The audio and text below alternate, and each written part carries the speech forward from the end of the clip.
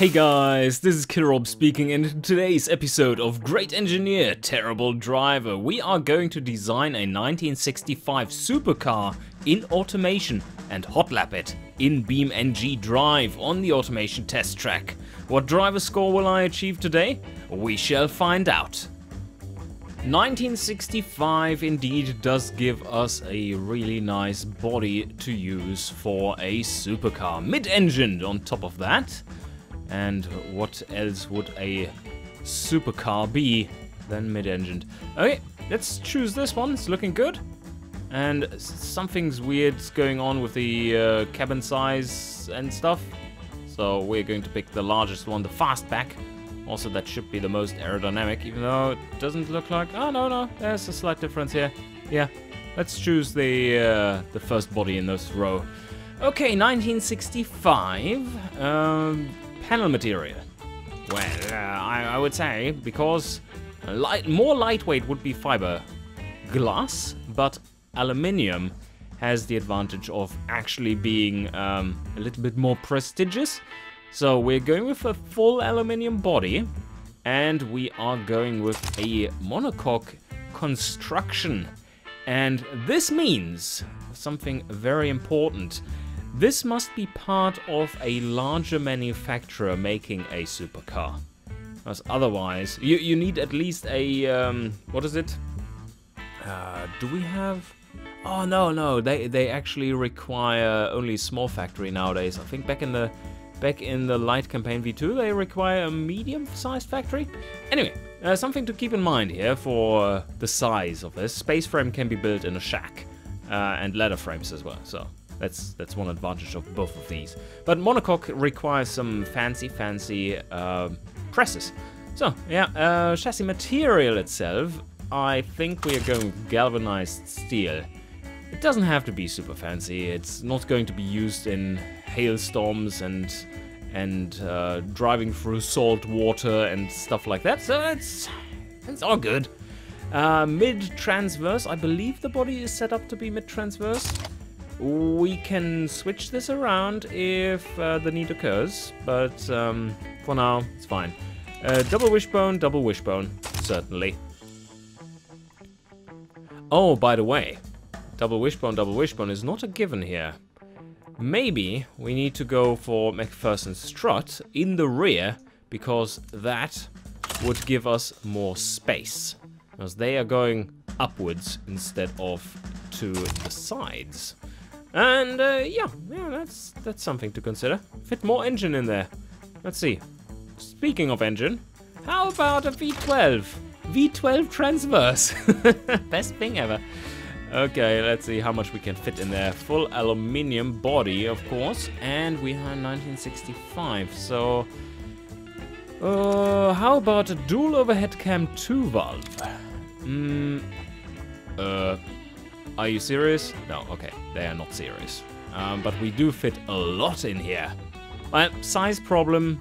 Nope, we are not going to have size problems here at all. Now let's go with a pretty small engine.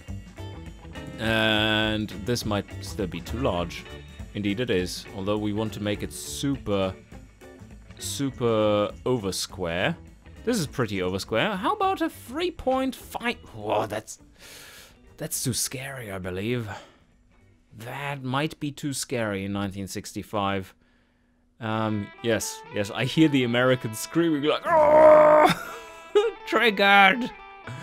Yeah, now we're making an engine which actually outputs power, you know. So that's different.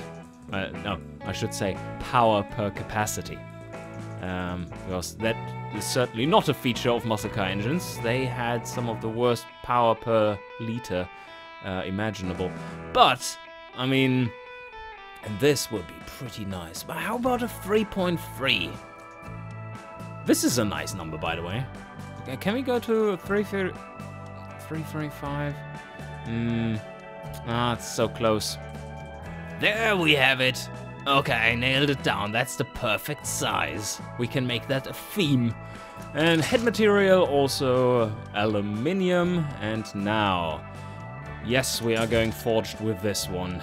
heavy-duty forged, unfortunately. Unfortunately. Yes. Bad jokes. Yay, dad jokes. Alright, we take that. Compression, where are we going to end up? Well, this is automation. Compression is a little weird. But, let's aim for 9 first, and then we can always rev this one reasonably high. I would think 80 to start off with, and then we can always add to it if we need to. Yes, injection. Mechanical fuel injection certainly is a good thing for an engine of this caliber. Performance intakes. Holy shit, this is very high. How does this even fit in? Okay, I forgot. It's just a 3.3 liter V12. Yeah, no, it will fit. It will fit. Length that doesn't even say anything about the height yet, so it's all good. Mechanical fuel injection means that we can put in a lot of fuel too.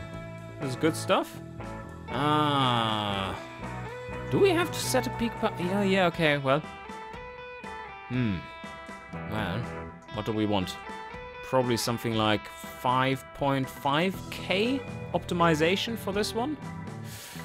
I don't tune carbs for racing that often, but I would think that we want to aim for something of a power bulge around 5.5 to get a bit of a good power band, you know? So we put the bulk before, way before peak power, so that we have a nice powerful high-end band. And probably can rev this one pretty high, I would think. Let's aim for 8,000 for now. I would love to go with super leaded, but Florinia doesn't have it. And 1965, maybe we should go with regular, because that's the only reasonable fuel that's available. You want to drive it in future as well? Those damn laws coming in. But let's continue. Long tubular should be good enough. They're looking nice. Let's turn off the arrows. We now know that it's too large. And we go with a single baffled exhaust. Okay, valve float is an issue. Valve float is an issue. So how much quality do we want to put in here? I think... Oh, wow, the engineering time just skyrockets. Alright, guys, like... What this setting should be is somewhere around the +5 to +10 mark. Like this. But that would only be possible for a company that has heavily invested into researching top-end stuff. Both metaphorically and figuratively. So, how about we go with a +3 here? That is like a minimum that would be deemed no problem whatsoever, right? Also, engineering times would be quite a bit lower, as we are hand building this stuff. So we instead are amping up the production units and sacrificing production units for lower engineering time. That's a new feature in the Light Campaign V3 once it gets out. And I think we are on a bit too high cam profile. This power curve just doesn't look quite right. Yeah, the 70s are looking better. Now you can see the bulge moving here. There it goes. Whoop. Oh, that over there looks nice. Oh shit, that's very high. That's optimizing it to peak power. Nah, not going to do that. Not going to do that. I want to limit that a bit. Yeah, this is looking nice and round. I think it's a pretty good compromise around there. 290 Newton meters of torque and 255 horsepower. Okay, now let's limit it down. Whoa, we had to cut it severely. 7,200 only. Our internals can do so much more. Is there any way we can change that? Not really. I don't want to go dual overhead cam forward. That would be insanity. No, this is fine. Now we can also bring the exhaust size down somewhat. Strangle it a bit. And that gives us a better power band up there, but I think that 255 horsepower is looking decent up there at 6.6. That's very good. So, re-optimize the compression and should be able to go here. No knocking, 260 horsepower. Excellent stuff. And now, let's have a quick listen to this one. This is a beast of an engine.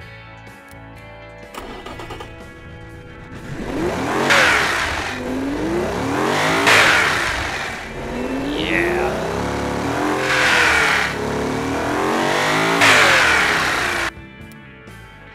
Well, that should do. That should do. I'm still surprised about this massive build-up on top, but I mean, that's throttle per cylinder for you. So we wanted to pick the first one out of these bodies. There we go. Oh yeah, fancy, fancy. Big window there in the rear. Not necessarily a fan of that, but because you can't see the engine. Would look so pretty in reality though. Anyway, we're going to design this one later on, as always. Now for the technicalities. Automatic slush box with 2 gears. Yes. How did you know? How did you know? Manual 5 gear, yes it is. 292. Holy shit. That will be so damn scary. Let's put it up to 80 for now, and we shall see where it actually ends up. Open differential, because supercar. And maybe we need to morph this a bit, don't we? Morph, please. Give me morph, please. There we go. Oh, that might be a bit too much morph. Oh yeah, that is way overscoped. Now the wheels. Oh, this will be somewhat expensive because we need to go radials on sports compound. And I would think 255's rear seems reasonable for a car like this. And for the front, maybe 185, somewhere around there. Yeah, there's basically no weight on that at all. Oh, seeing the exhausts here just reminds me I forgot to choose dual exhaust. Let me just quickly do that. And rescale exhaust size. Bring up the graphs. Oh, we're making more power. Now we make less power. I have a nicer power band. I think I'm going with this one. Although, no, I don't want to strangle it too much. Yeah, no, let's keep it at 50.8. Okay. Solid disc brakes all around? Yeah, I believe so. Otherwise, it gets real scary. Could even have 2 piston brakes. They're not too large. How about 270s? I mean, this car isn't very heavy. The engine is full alloy. We have a full aluminium body as well. So that should be decent. And we can go pretty aggressive on the pad type. Let's start with 70 and then see how it pans out. And our brake bias should be reasonably equal because there's so much weight in the rear. Under tray, yep, semi-clad. Some basic semblance of aerodynamics. Cooling, 50, that's fine. We could even lower that a little bit. Like to 40-ish. Yes, yes, yes, I know. But this gives us top speed, and top speed is awesome, yeah. And 2 seats, obviously. We are going with handmade, and... Oh. This is heavy stuff. Premium? Luxury? Yeah, probably luxury. Supercars. They always need so fancy things. Power steering, none. I hope it is still steerable with that, because hydraulic would completely kill it in how it feels to drive. Not on my end, obviously, but in reality. Safety. Interesting. Standard. Don't need anything fancy. Standard 60s. Standard springs. We don't want this progressive shit. And there we go. Well, I would say pretty good build, Killrob, for being the first time through. Just gut feeling on everything. That is not a score that is too bad. Some people have been asking me like, oh, could you build a car blind and then compare to how it scores when you actually tune it? Well, it's looking pretty good already. But of course, we can get more out of it. And I haven't even pressed the sport preset yet. It should go higher from here. Yep, there we go. That is roughly how I would set it up. Ah, okay. Top speed 244. That's not quite as scary. I don't know why the estimated top speed is so damn high. This is weird. But, oh, no wheel spin. That's good news. Okay, this is pretty quick. This is pretty quick for the time. 5.2 seconds from 0 to 100. Yeah, means we have some rather awkward spacing here. 65. It's not great for performance driving up here, because when you're shifting at the high point, you're dropping to lower power levels there. So that's not optimal. But I doubt we can make first gear to 100 really work. That would take all the acceleration out of it. Let me just try really quick. Oh no, look at that. That is bad. 7 seconds. Nah. No. We are going the other direction. And the wheels.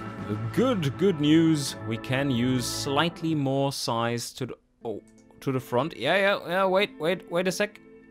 We can change that. Terminal oversteer is awful, but we can fine-tune things here. We do need more grip in the rear, so let's amp up the front sway bars and reduce the rear. There we go. It's coming down.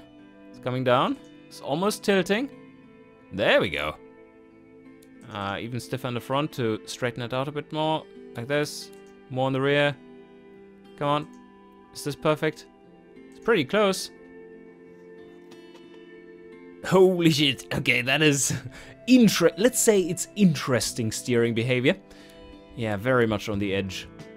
How much does this actually change? Oh yeah, this is so on the edge that you actually get out a bit more cornering there. 1.09 Gs in 1965.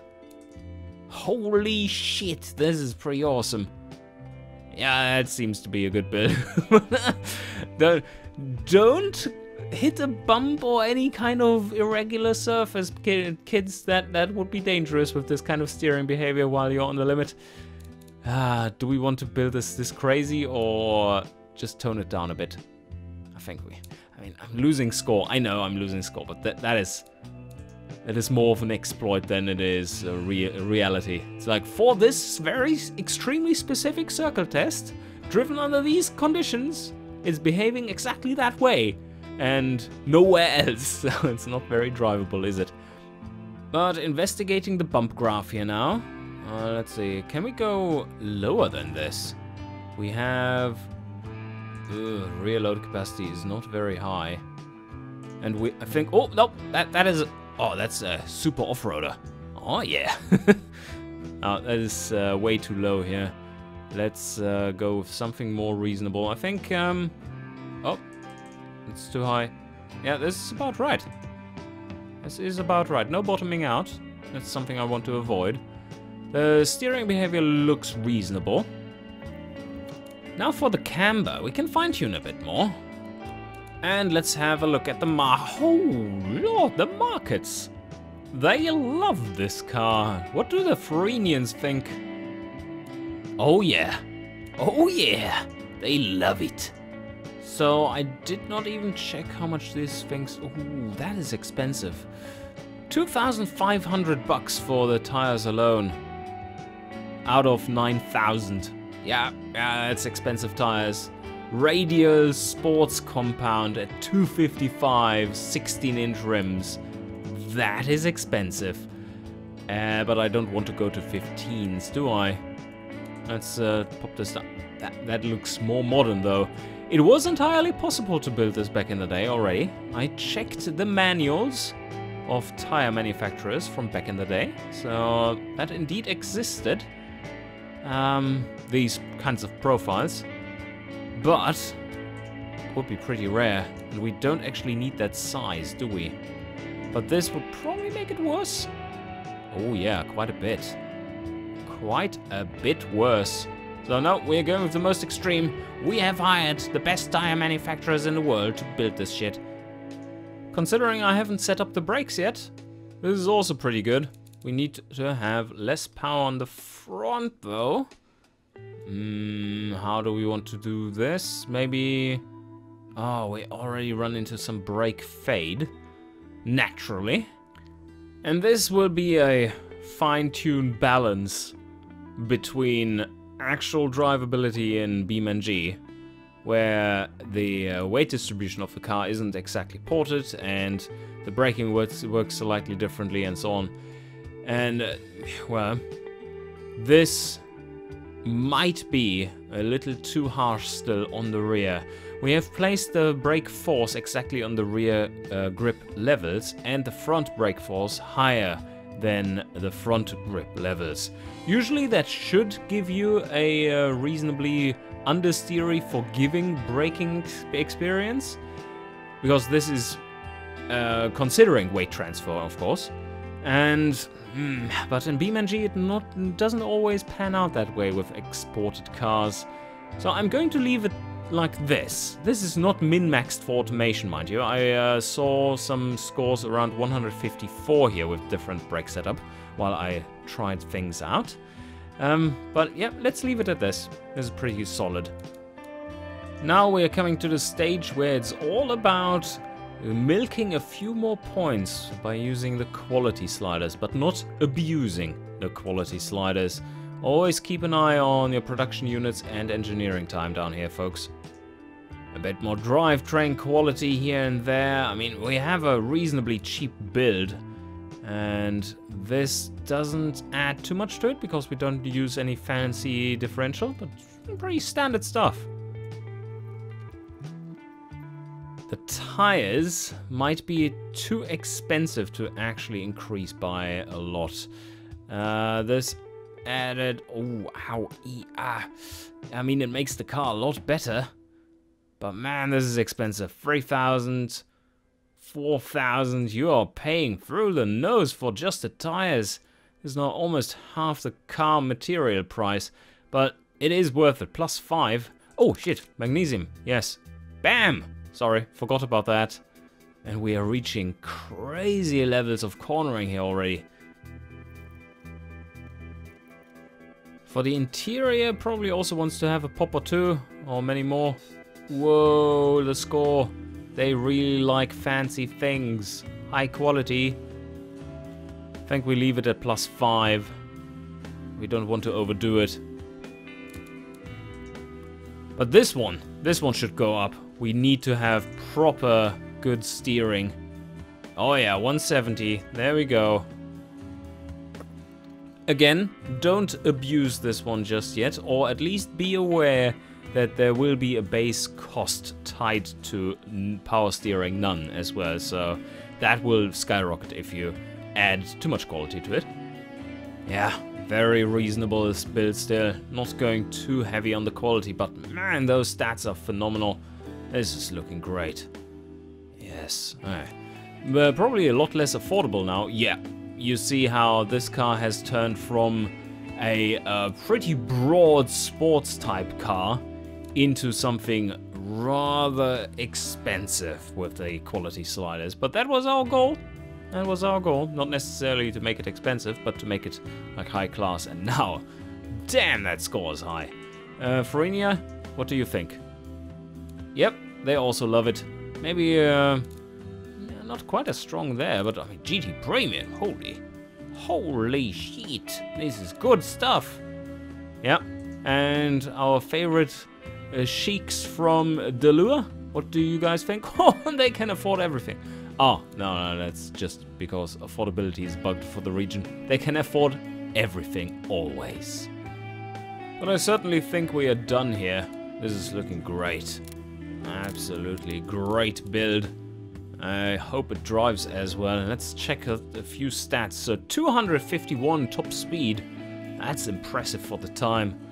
And we're doing cornering at low speeds of 1.1 Gs. That thing will be amazing around the track. Quarter mile 16.6, and we have a standing kilometer in 24.6. 0 to 100 in 5.1 seconds, and 80 to 120 in 3.1. The brakes are decent. 34.7 meters from 100 to 0. And it weighs less than 1.2 tons. Pretty solid. But now we have arrived at a time where I need to put some fixtures on this thing. Alright, let's get started.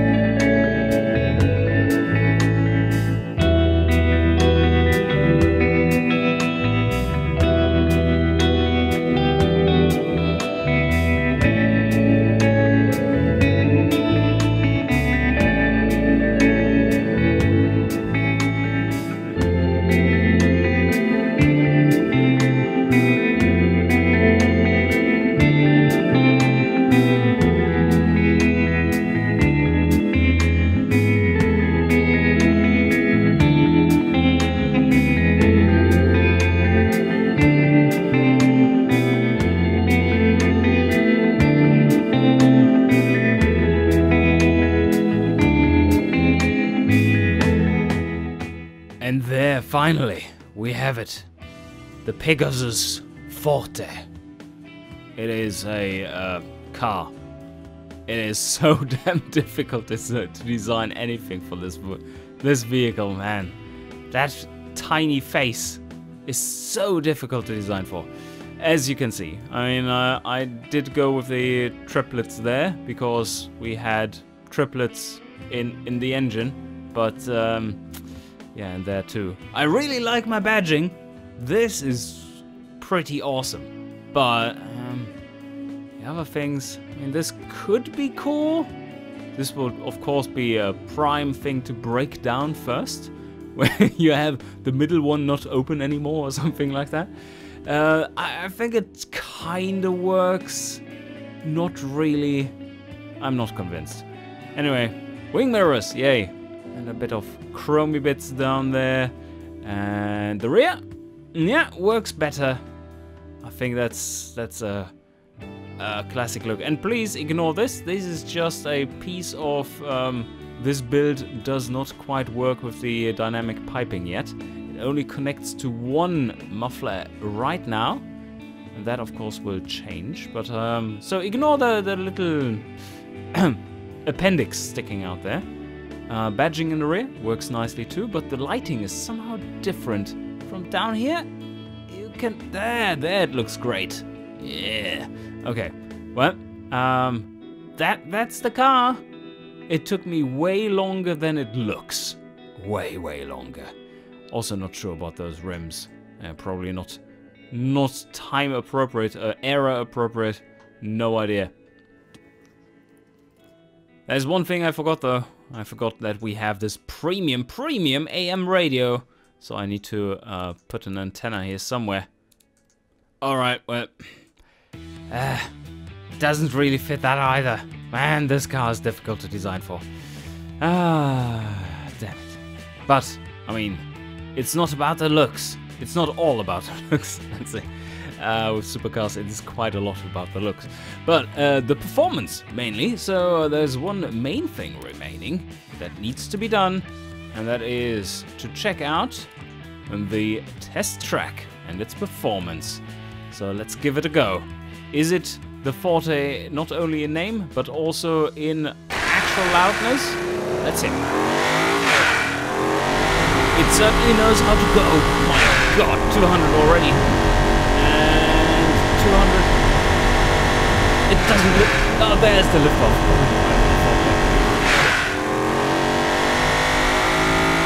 And across the line in 2 minutes 19:79. Whoa. Oh, okay, and let me just show you what it looks like with the lights down, so that you have a point of reference. It looks a bit empty. It certainly looks a bit empty. I'm not so sure. Maybe there should be some round headlights here as well. Maybe a triplet. Something like this. Making it super complicated. Ah, yeah. It's not easy. And there we have the rumble of the Pegasus Forte. Even if they turn signals. Beautiful, isn't it? Yes, I figured out which buttons to press. And it's, apart from the headlight configuration and the weird front, it's not too shit, I would say. It's pretty good looking, especially from the rear. It's very simple from the rear though. But yeah, let's see how this thing drives. Alright, of course, fully manual. And let me just get the camera somewhat right so that you can see. Holy shit, okay! We have a car. We have a car. Oh my god, okay, it is very fast. It is very fast. Pretty well behaved through here. Full throttle, yeah, no, it's driving well. That's the limit of the grip. But so far, so good. Yeah, okay, so far I'm really liking it. First impressions are, this car is not too terribly difficult to handle. And it sure drives well. And it has a lot of power. This might be fast around here. Alright, give me a bit of a warm-up, and we shall be back with a proper track time for this one. What a masterpiece of a car! This is so drivable for what crazy vehicle it is. It's actually amazing.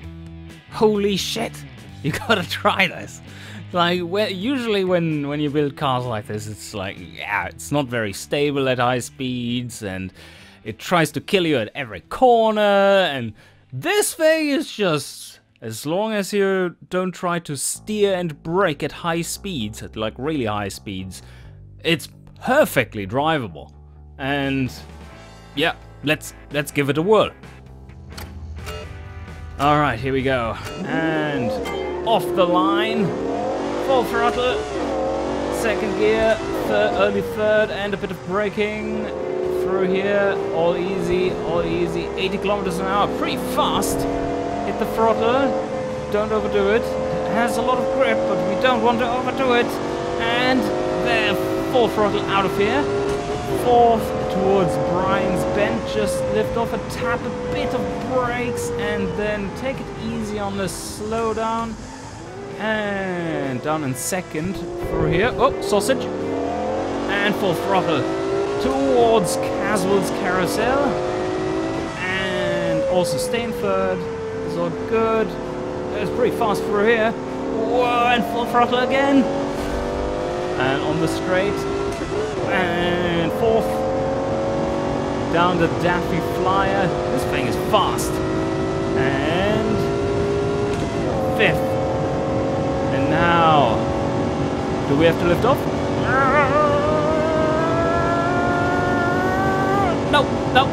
No lift off. This is perfect. And slow down. Whoa, slight correction. I'm not going to shift here. 90 is good.